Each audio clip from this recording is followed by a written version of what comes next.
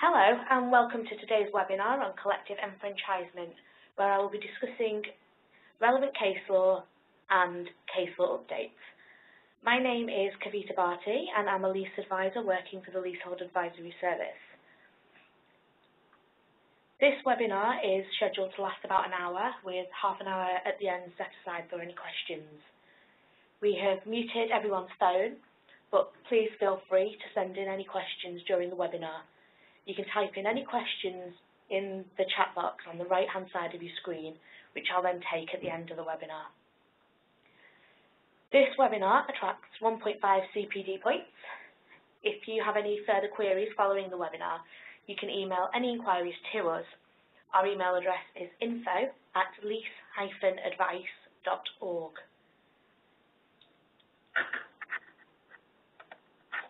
Now, please take a note of the disclaimer on your screen. If you have very specific or detailed questions on collective enfranchisement or other matters of leasehold law, you should contact us directly for telephone or written advice.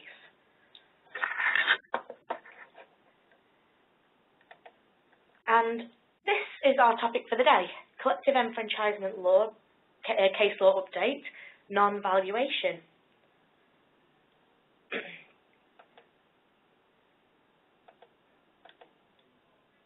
On this next slide, I've listed the relevant legislation that relates to collective enfranchisement for your information.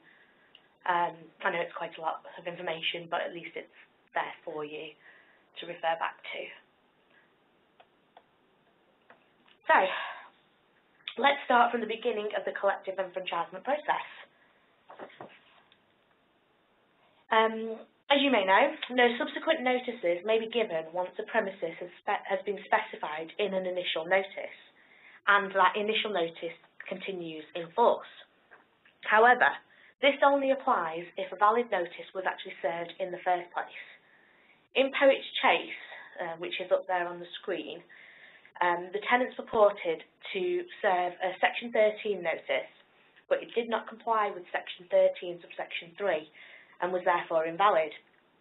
The landlord's counter-notice disputed the validity of the notice, and the leaseholders were then entitled to treat the initial notice as void and were able to then serve a valid Section 13 notice. Now, as you may know, Section 13 subsection 9 prohibits the service of a further notice within 12 months of the withdrawal. However, this did not apply in these circumstances. Moving on to the names and addresses of qualifying tenants. Now, the full names and addresses of all the qualifying tenants must be given in the Section 13 notice, not just those participating. You also need sufficient particulars of those leases should also be included in order to identify them, including the date the lease was entered into, the term, and the date of the commencement of the term. Now, this information is usually provided on an individual tenant's information sheet, which would be provided with the form of legal notice. In Nat and Osman, it was decided that the failure to state the names and other prescribed details of one or more of the qualifying tenants renders the initial notice invalid. Now, this decision was appealed and heard in November 2014. Where the decision was upheld. According to the Court of Appeal, a Section 13 notice that does not contain the information required by Section 13, subsection 3E, will be invalid. As tenants are able to serve a new notice where an earlier notice was invalid, tenants should rarely be prejudiced by a service of an invalid notice. And this is consistent with the policy of providing certainty in relation to the existence, acquisition and transfer of any property interests.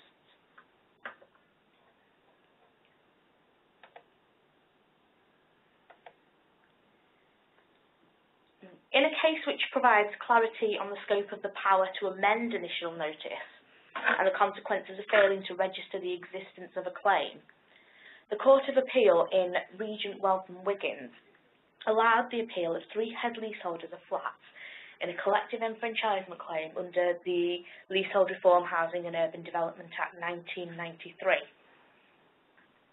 Now, the nominee purchaser had failed to register the initial notice under Section 97 of the 93 Act against their titles at the Land Registry. This then enabled the leaseholders to then grant new head leases to each other of their respective flats.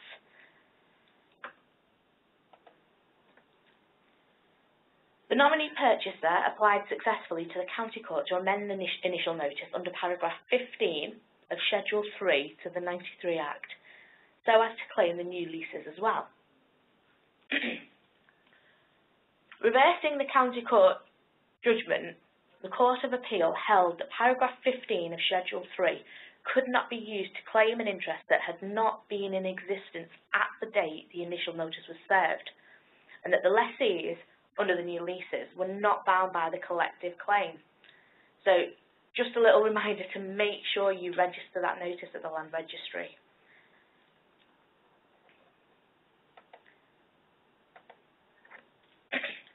Moving on to deducing title. So Section 20 of the 93 Act enables the landlord to require the leaseholder to deduce the title as a qualifying tenant. There's no legislative guidance on how titles should be deduced. Ideally, new official copy entries should be obtained in response to any Section 20 notice. However, in Raymere Limited and Bellevue Gardens, the Court of Appeal held that the provision of OCs predating the relevant date by 2 months is sufficient to deduce title, as it can be assumed that the registered proprietors will remain the same if there's no evidence to the contrary, and it would then be down to the landlord to apply for up-to-date OCs. It was also held, on the other hand, that it is obviously preferable to obtain OCs on or after the relevant date so that there is no doubt. If title is not deduced, then the notice is deemed as withdrawn. The next couple of slides deal with enfranchisement of houses rather than flats, and this is under the Leasehold Reform Act 1967. So, in this case of Henley and Cohen, tenants carried out an unlawful conversion to adapt the first floor of a commercial building to a flat. The building was part of a parade of shops, and although there was no entrance to the flat from within the shop, the tenants sought to acquire the freehold under the enfranchisement legislation, which is the Leasehold Reform Act, as I mentioned earlier. The Court of Appeal found that a mixed-use building with both commercial and residential levels was not a house for the purpose of Section 2, subsection 1 of the Leasehold Reform Act, and was converted in breach of the lease. Therefore, the tenants did not have the right to acquire the freehold.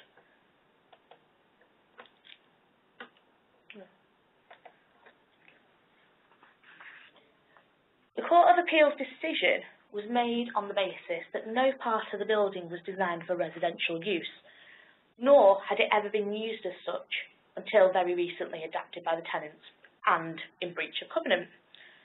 There was no connection between the commercial ground floor premises and the flat, which were entirely separated. In the leading judgment, a view was also expressed on the breach of covenant point.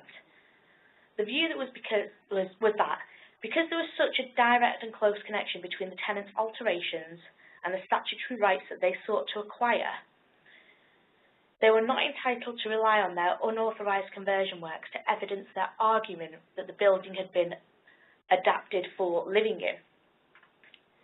The tenants were seeking to obtain a direct advantage by means of their own wrongdoing, and in general, the law should not and did not allow this. Excuse me. Now, moving on to Jewelcraft and Pressland, which is another house enfranchisement. Following the decision in Henley and Cohen in 2013, this is the next case to take the question of what is a house in the context of mixed-use premises. This was a similar situation to the Henley case, whereby an issue arose as to whether the building was a house within the definition of Section 2, subsection 1 of the 67 Act. It was common ground that it was designed or adopted for living in, but it was disputed that it was a house reasonably so called. The lower floor of the building was subject to a lease for use as a shop, whilst the upper floor was let as residential accommodation. The defendants did not dispute that the building had originally been designed and constructed and had been used in part for living in, but contended that the building could not be described as a house reasonably so called as it was in June 2010.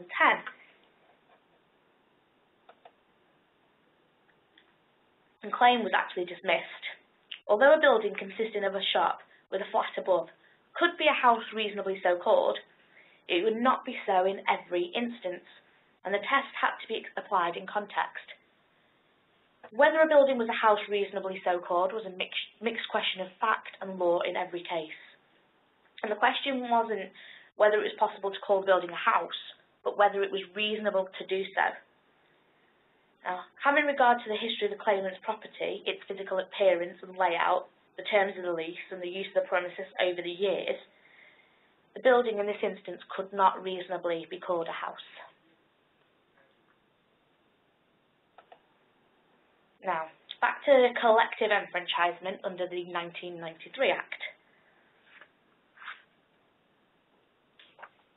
Now, a qualifying tenant has the right to acquire the freehold to the relevant premises.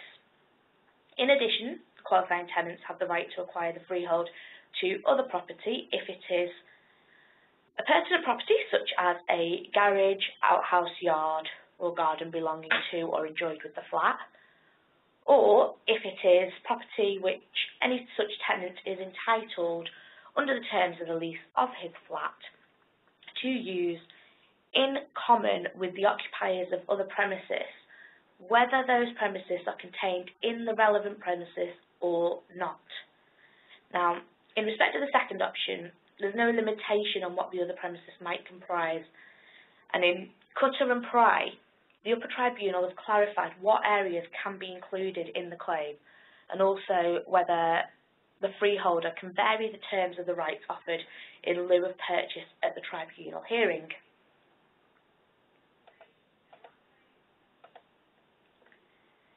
Now, this appeal concerns a building known as Montague House, which was a former period office building converted into a block of 6 flats. 2 of the flats were later joined to become a single flat. Montague House is next to another building known as Arlington House. Both buildings form part of the same development. Pry Limited owned the freehold of both the blocks, which were registered under the same title number. Now, in May 2003, 3 of the tenants of the flats in Montague House sought to collectively enfranchise pursuant to Section 13 of the 93 Act. In addition to seeking the freehold of the building, they also sought to acquire the freehold of the accessways, parking spaces, and other land pertinent to Montague House.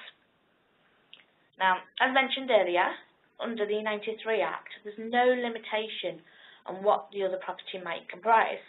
So they can include such things as communal gardens or even sports facilities. Now, however, in order to qualify, the tenants must have a right to use these areas in common with the occupiers of other premises. In this case, therefore, both the first-tier tribunal and the upper-tier tribunal had to consider whether the areas claimed fell within Section 1, subsection 3, subsection B, where the right to acquire the freehold of the additional premises might cause problems. Section 1(4) of the 93 Act permits the freeholder 2 alternative methods of satisfying the tenant's right, short of conveying the premises. In response, the freeholder then challenged the tenant's rights to acquire these areas and sought to restrict the transfer to the specified premises only. Now, the issue that the first tier tribunal had to decide was whether the tenants were entitled to acquire the freehold of three specific areas, namely the parking spaces, the accessways, and the other land. In the decision, they found in favour of the freeholder and concluded that the enfranchisement should be limited to the specified premises only.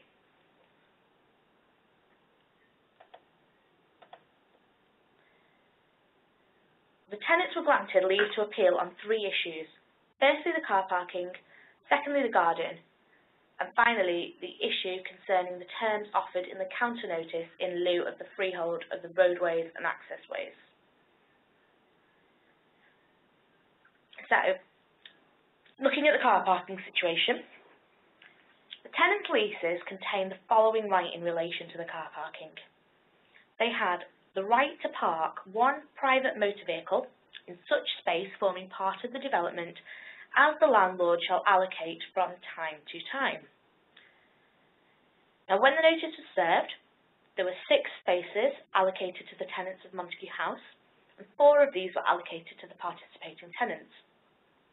There were 7 more spaces nearer to Arlington House that had not been claimed in the notice. In the tribunal, the landlord had argued that since 6 spaces were specifically allocated to each tenant, they were therefore not used in common with the occupiers of the other premises. And as a result of this, the spaces didn't fall within Section 1(3)(b). The first tier tribunal accepted this argument. However, on appeal, the tenants argued that all of the available parking spaces in the vicinity of Montague House should be acquired by the tenants because they formed a common pool from which the spaces were allocated. They felt that the fact that the landlord could allocate spaces from time to time reflected this, and the landlord argued that there was no common pool and that each tenant had the right to park in a specifically marked and allocated space.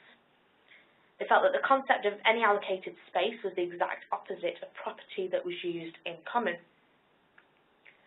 The upper tribunal agreed with the landlord that the parking spaces didn't fall within Section 1(3)(b) of the 93 Act because each allocated space was not actually used in common with the occupiers of the other premises.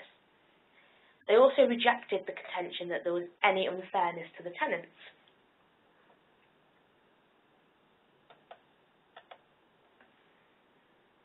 Now, another area claimed by the tenants was a garden area that surrounded both properties and which was described as an ornamental or decorative garden.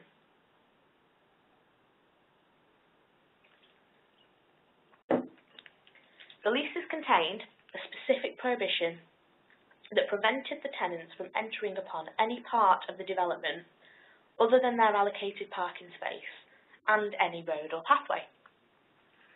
Therefore, it was not possible for the tenants to enter onto or use the garden.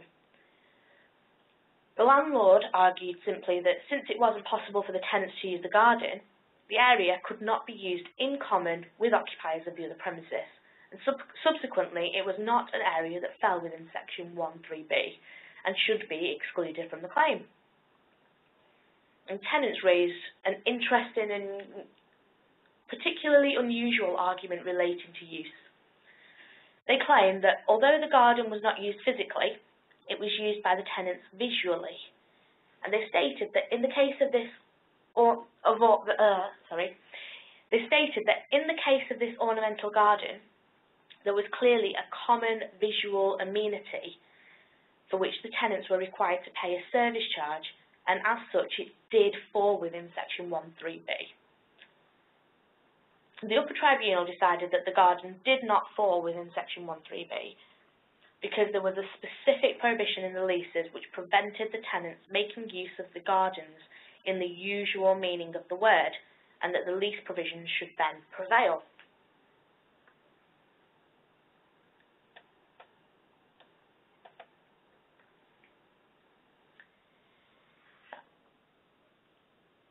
In their original counter notice, the landlord had rejected the claim to the roadway leading to Montague House on the basis that it was a communal access way that could not be separated from the current freehold. At a later date, the landlord then offered rights in lieu of the freehold in a draft transfer.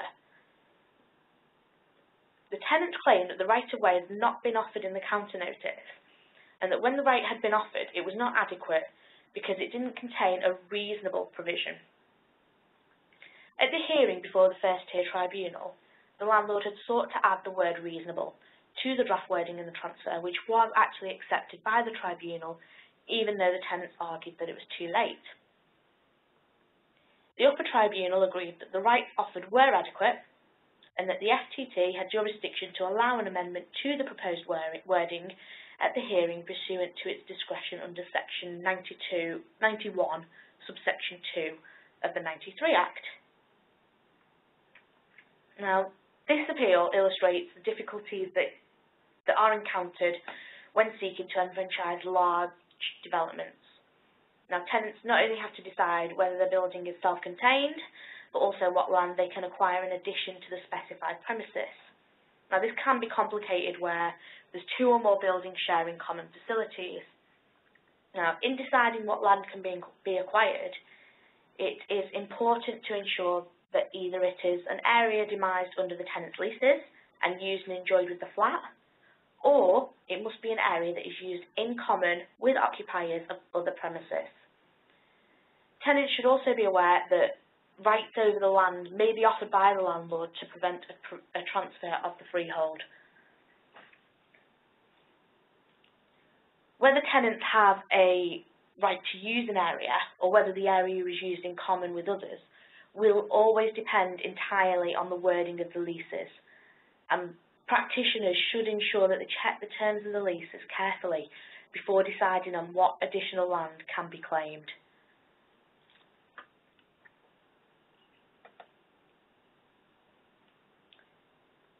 Under Section 2, subsection 3, the qualifying tenants are also entitled to acquire the interest of the tenant under any lease which demises A, any common parts of the relevant premises, or B, any additional property acquired under Section 1, 2A.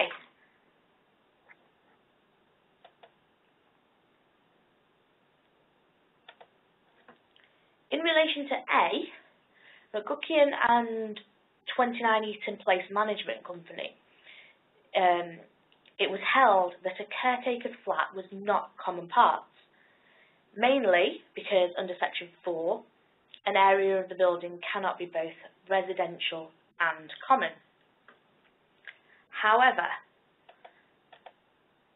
in Panagopoulos and Earl Cadogan in 2010, McGuckian was disputed, and it was held that a flat that housed a caretaker who services the building at the relevant date constitutes a common part, irrespective of whether there is an obligation under the leases to provide a caretaker to be resident.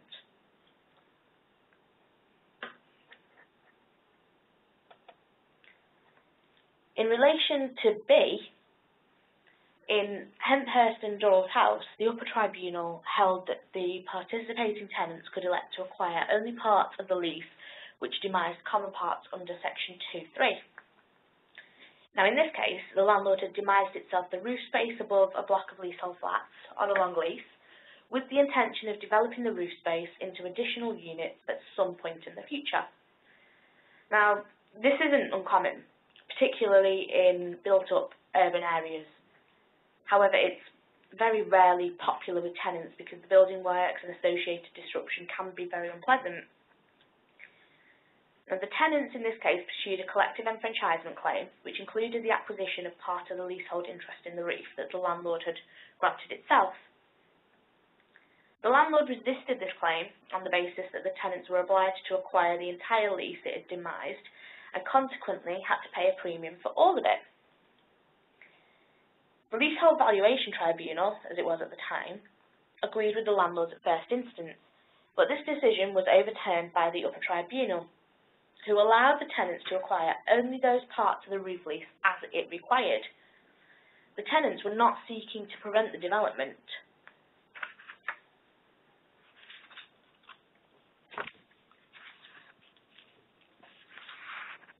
This case establishes the principle that the nominee purchaser can acquire part only of a lease of other parts of the building that demise common parts, and the landlords, having argued unsuccessfully that Section 2 would require the purchase of the whole of the landlord's interest under that lease. Now, something to consider is whether, in other cases, this principle could be extended to compromise proposed roof space development. Now, while compensation is payable under an enfranchisement claim if the sale of the freehold devalues of the property owned by the landlord, it's not clear that a landlord would be compensated for the lost leasehold development opportunity.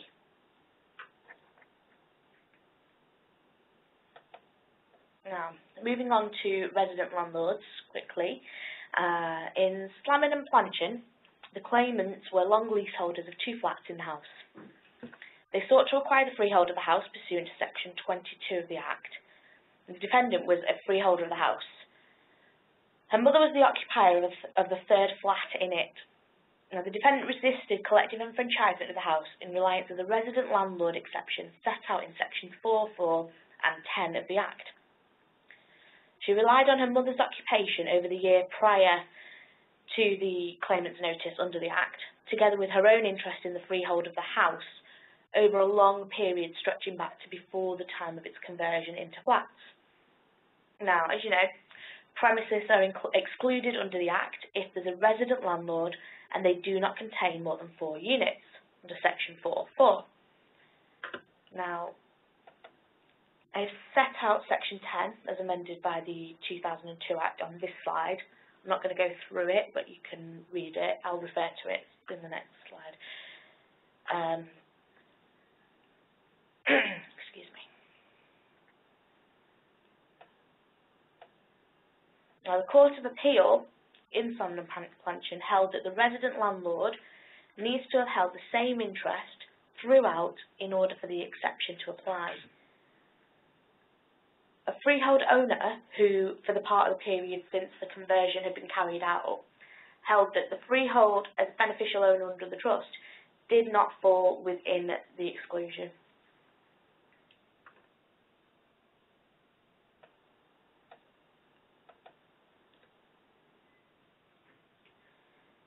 Now, moving on to leasebacks. The Queenbridge case from 2014 involved a collective enfranchisement where, after the terms were determined by the then Leasehold Valuation Tribunal, including the terms of leasebacks of 3 flats, which included a service charge percentage collectively of 33.69%, the reversioner, during the appeal to the upper tribunal of the LVT's decision, granted long leases to the 3 flats to companies connected with the reversioner on terms which were different to the leasebacks that the LVT had actually determined, in particular that the collective service charge contribution of the flats were to be 8.23%, and argued that the reversioner was now not entitled to leasebacks, and there was no obligation on the reversioner to take the previously determined leasebacks, and that the terms of acquisition should be modified accordingly and the premium lowered to the figure that the LVT determined without the leasebacks, because the grant of the new leases were not Section 19 void disposals. Excuse me.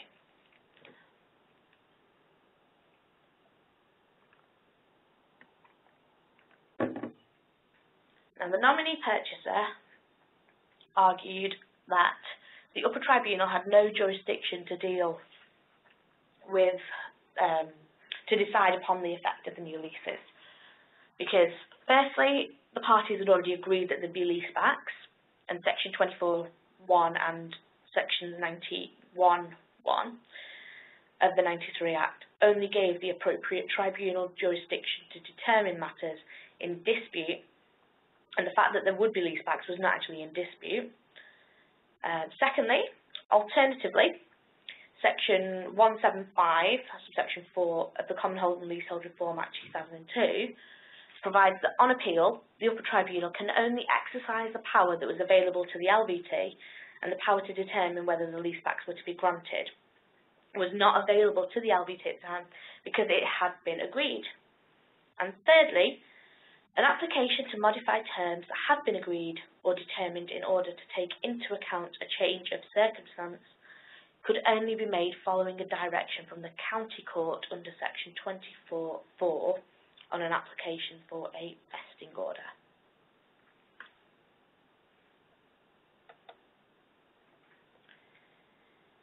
The upper tribunal held that it did have jurisdiction. It held that the upper tribunal has the power to consider terms of acquisition, including whether there should be leasebacks. In light of the current circumstances, the party's expectation that there would be leasebacks was not contractual, and the reversioner has a right to receive leasebacks rather than an obligation to accept them. And it would take more than a non-contractual consensus to deprive the upper tribunal of jurisdiction under Section 24, subsection 1. The tribunal recognised that the participating tenants had incurred substantial expenditure arguing about the terms of the leasebacks in the LVT, and that they were without a remedy in that respect. The tribunal took the view that despite that expenditure, it was not inequitable for the landlord to resile from the position in the counter notice that it sought a leaseback. The judge said that the risk of such expenditure was simply a risk which the nominee purchaser and the participating tenants must take to obtain the freehold. Now, this case is wider application because it would apply equally to the situation where the landlord has not sought leasebacks but, unhappy with the valuation arrived by at the tribunal, grants long leases of flats which were in hand. Now, moving on to one more case on leasebacks. In the Barry House case, again it's a 2014 case, the upper tribunal considered whether a freeholder could require the leaseback of a unit that didn't actually exist at the relevant date with regard to a collective enfranchisement claim under the Act. The building is located opposite Kensington Gardens and consists of 11 floors with a basement and, at the time of the claim, 37 flats. In 2010, the landlord started work to extend the porter's flat by incorporating part of an adjacent tank room, which was then followed in 2011 by work to form a new flat, Flat 1A, in the entrance hall of the building. The landlord then also started work in the basement to create an office out of a storage area, which was formerly used by the porters and the residents. And then the landlord later applied for further consent to build 2 new flats on the roof of the building. Now, that application was turned down because the landlord did indicate that he would appeal. The roof already had leases granted to O2 and to Orange for telecommunications equipment. Not surprisingly, obviously given the intended works, the tenants then launched a collective claim to acquire the freehold. The landlord continued with its works and responded with a counter notice seeking leasebacks to various parts of the building, including the new flat being created, the porter's flat, the basement office, and the roof space. Excuse me.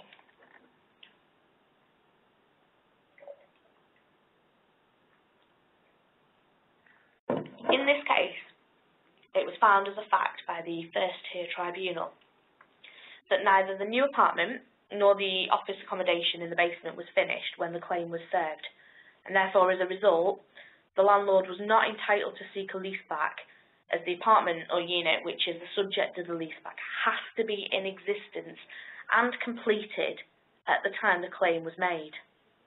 Now, this decision was also upheld by the upper tribunal. The request for a leaseback of the porter's flat was also given short shrift, as the lower tribunal was bound by the earlier Court of Appeal's decision in Panagopoulos and Earl Cadogan, which we discussed earlier. The upper tribunal agreed, saying that the porter's flat was part of the common parts and therefore part of the area being claimed in the collective claim. However, in relation to the rooftop area occupied by Orange and O2, the landlord was successful in claiming a leaseback, even though it was acknowledged to be a common part. Essentially, the reason being that the rooftop area had stopped being a common part because leases had been granted to Orange and O2. Now, this gives rise to some difficult practical issues over the repair of the roof, which will then need to be overcome. In addition, because the two telecommunication companies have each had separate facilities in part of the basement, the upper tribunal then held that the leaseback could include those areas as well, the areas in the basement, because they were being used for business use. It was held that there was no requirement to have those areas contiguous with the rooftop, and they simply have to be within the curtilage of the building. Now, the eventual leaseback of the roof will have to restrict the use to business use, but under Schedule 9, an alternative use can be sought subject to obtaining the landlord's consent, which may not be unreasonably withheld. And as a result, the landlord may yet be able to redevelop the roof once they obtain planning permission and vacant possession.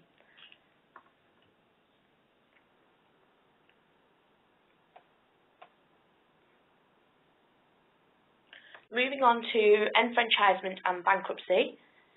Again, this one is in relation to enfranchisement of a house as well, but I just thought it was important to know.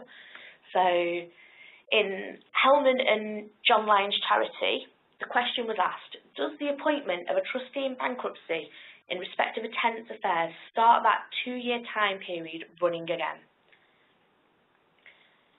John Lyons Charity owned a 3-storey semi-detached period house in Maida Vale. Charity's freehold was subject to a lease that was acquired by Mr. James in 2002, and the lease was then subject to a mortgage, and the mortgagee granted a subcharge to another bank, who could appoint receivers with wide powers to give notices in the tenant's name. Mr. James was made bankrupt, and a trustee in bankruptcy was appointed. The sub-mortgagee appointed receivers, following which the trustee in bankruptcy then disclaimed the lease. The receivers then served a notice on the charity in Mr. James's name, claiming the freehold of the property. The bankruptcy of the tenant meant that the tenant of the house had changed, and so notice had not been served on somebody who had actually been a tenant for 2 years. So he'd not been served by somebody who had been a tenant for 2 years. The lease of the house was granted for a term of 99 years, and Mr. James had been the tenant since 2002, so significantly more than 2 years. But what effect did his bankruptcy have on the position? On appeal, the judge described the charity's single submission that when the trustee in bankruptcy was appointed, the lease was vested in the trustee, and so the trustee became the tenant, as simple and formidable. The trustee was not yet able to give notice under the 1967 Act because he hadn't been a tenant of the house for the last 2 years. In any case, the receiver's notice did not say that it was given on behalf of the trustee, but was given in the name of Mr. James, who was neither the tenant nor had been for the last 2 years. In this case, the notice was accordingly declared to be a nullity, and the lower court decision was overturned.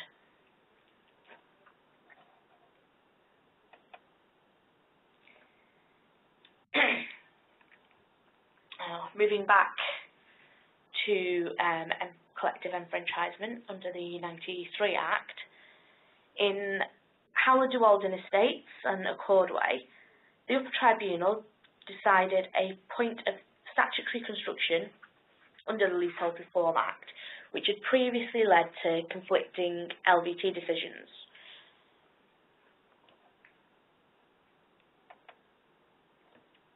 It held that the freeholder, the competent landlord, was able to agree all the terms of the acquisition with the lessee of the flat, even after a notice of separate representation had been served by the intermediate lessee.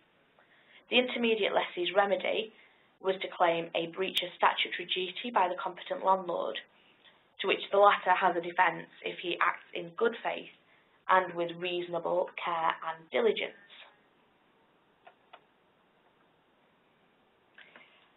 Now, the case update you've all been waiting for, Dolphin Square and Friends Life. Obviously, this was decided last year. This case involves a number of issues, but most importantly, it clarifies the company structure required on a collective claim and also what qualifies as a commercial or residential space when measuring the relative areas of the building. Now, in this case, the subject property contained 1,223 flats, and it's possibly one of the largest blocks of flats in the world. Despite this, it was still potentially enfranchisable. However, to make it so, Westbrook and a group of others, the claimants, had to create sufficient underleases to bring the property within the ambit of the 1993 Act.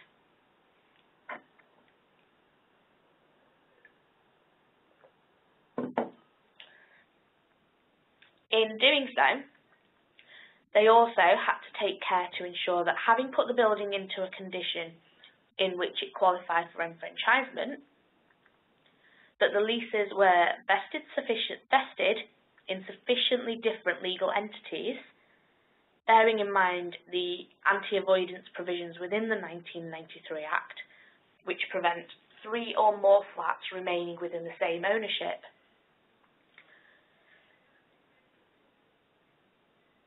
Both parties are both investment companies, using the enfranchisement legislation in a way that was not perhaps first intended by Parliament to achieve a commercial objective. Now, not surprisingly, Friends Life objected to the claim that was made to the freeholder on a number of grounds. Firstly, the use of company schemes, special purpose vehicles, in the enfranchisement context. Secondly, was there a test for the price in the Section 13 notice? Thirdly, can the landlord bring up a new argument against the claim that was not in the landlord's counter notice? And the fourth issue was the extent of the non-residential floor areas. So, let's go through each one of those now.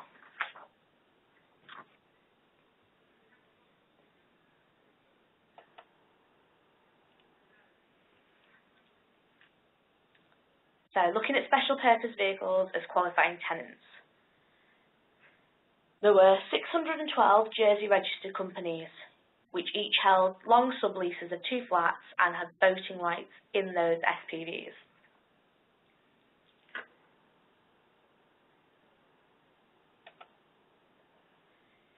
These leases were held by a number of SPVs created for the purpose, and that these were associated companies, and as such it was challenged that the claim would fail as it would fall foul of the provisions of Section 5, subsection 5 of the 93 Act. The test depended on legal rights of control and not underlying facts about the relationship. The structure that had been put in place by Westbrook was sufficiently disparate to avoid this problem. The SPVs in question had shares held by 2 companies, neither of which had overall control, as they each held exactly 50% of the voting rights. And additionally, the shares in one of the companies were held by a discretionary trust, and the trustees of that were completely independent.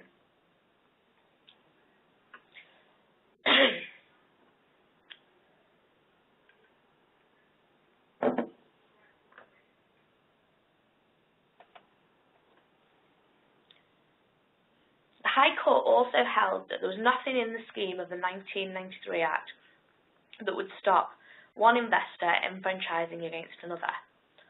Although the Act does contain provisions to limit the right to enfranchise in certain cases involving investors, the provisions of Sections 5, subsection 5 and 6, subsection 6 were quite narrow, and it was irrelevant if these consequences were not something that Parliament had specifically intended when actually passing the legislation.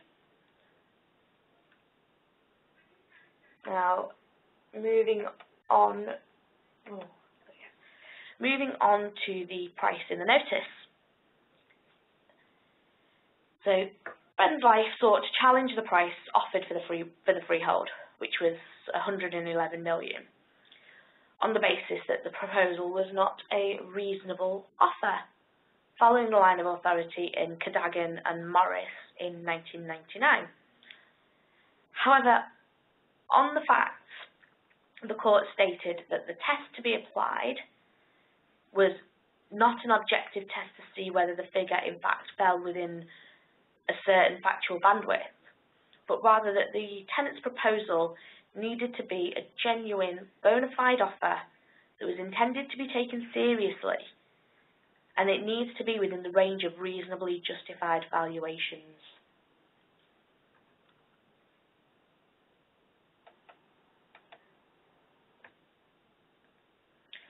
Moving on to point 3, going beyond the counter notice. Section 4 of the Act provides that there's no entitlement to enfranchise if part of the premises, other than the common parts, is occupied other than for non-residential purposes, and if the aggregate floor area of those parts exceeds 25% of the internal floor area of the premises. It is common ground that at least part of the premises is non-residential for these purposes, but there's a dispute as to how much that is. The counter notice given by Friends Life did not take the point about the proportion of non-residential occupational, but it sought to take it in this litigation. Now, the claimant obviously challenged this because of an absence of reference to the point within the counter notice. And the court held that the landlord can take a point concerning the extent of the floor area of a building occupied for non-residential purposes, even though this point was not actually raised in the counter notice at the time.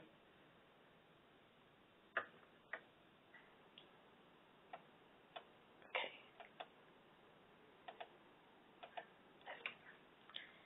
Now, the fourth issue in the matter of the extent of the non-residential floor areas, the judgment sets out useful guidance on residential purposes. In this case, there was the argument of short-term residence being a commercial element. There were 142 flats let for periods of 89 days or less. Flats were also let for periods of 90 days or more, and 17 were designated as guest rooms.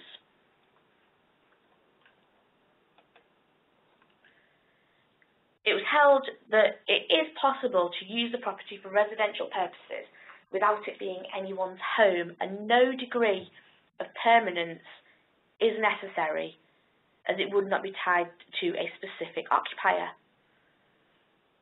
As such, it does not suggest the need for such accommodation to be for any fixed or minimum period, and the definition of residence indicates activities of usual living, so the usual definitions such as sleeping, eating, or living in, washing in its ordinary sense.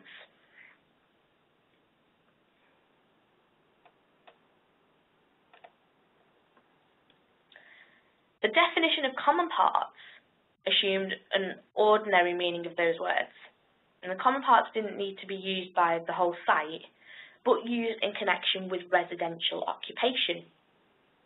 So the residents didn't need to have access to them, and it was also held that even the parts used by commercial occupants, such as the laundrette, the offices and the pool, etc., could also be classed as common parts.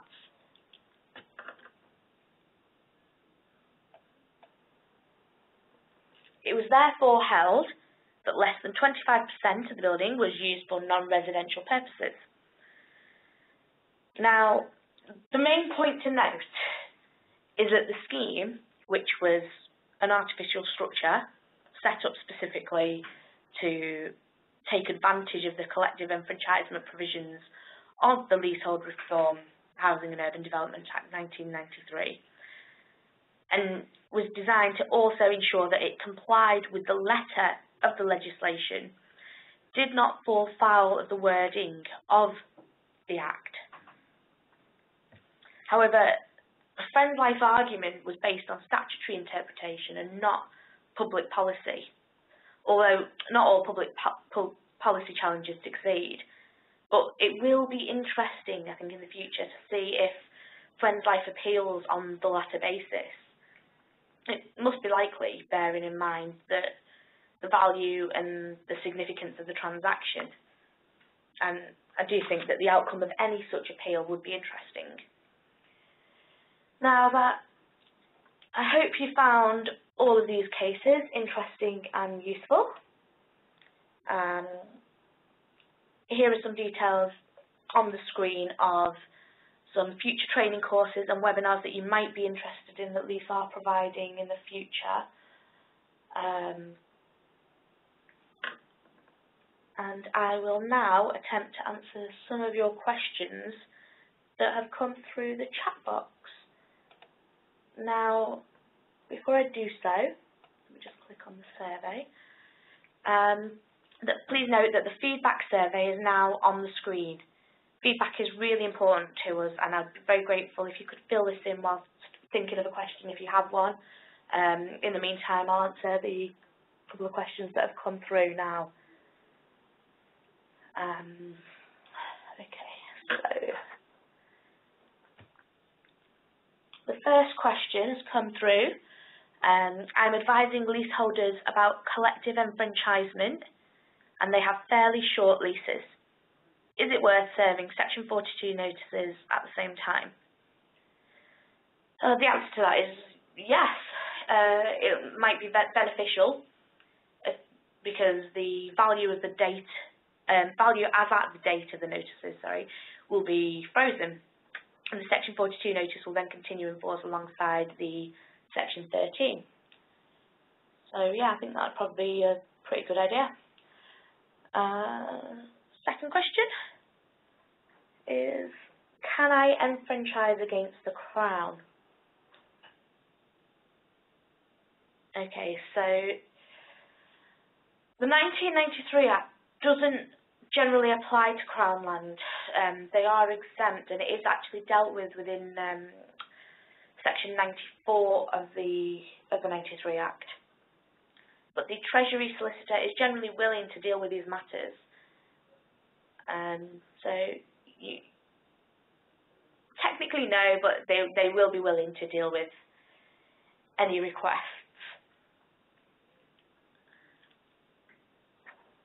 Now, I have one more question.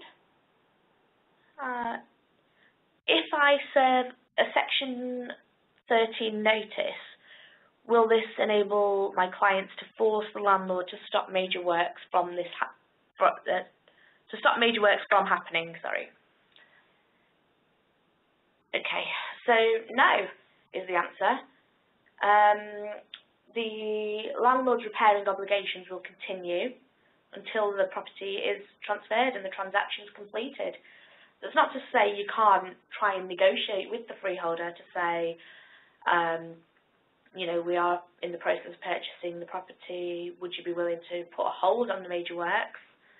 But bear in mind that puts the freeholder in a bit of a compromising situation as well, because it leaves him open to any action against him in respect of breach of covenant.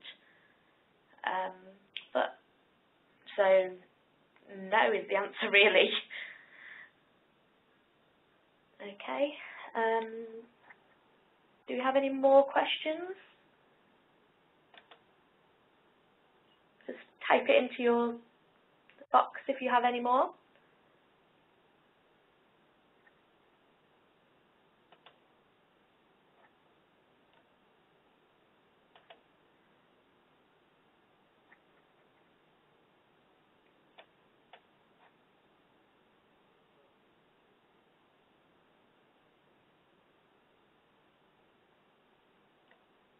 You definitely no more questions. I'll wait a couple of minutes just in case anybody's typing anything in.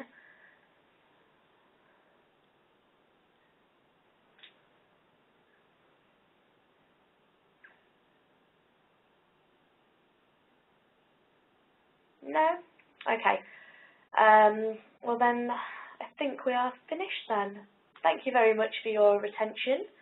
and your questions that you did send in.